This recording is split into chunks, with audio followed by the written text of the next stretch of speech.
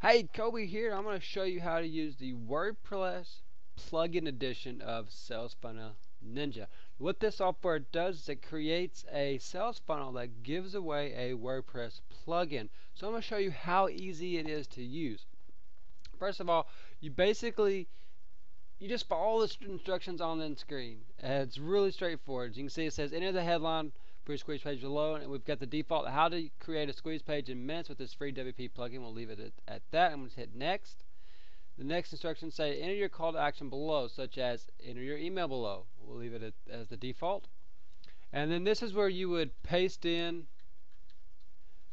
your autoresponder, your opt-in form, and then you would hit next.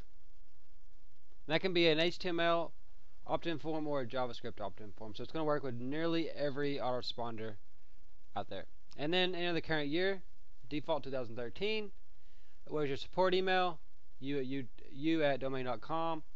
Mine would be info@coby.com. I'd hit next. What is your name or pen name? Coby Wright. And hit next. What is the URL for your website? coby.com. What is your ClickBank affiliate ID? Put that in there. Click create funnel. Then you just choose where you want to save it. And then after you choose where you want to save it, the software will save it there, and then that will pop up the location where you saved it. And then you'll also get this instructions here.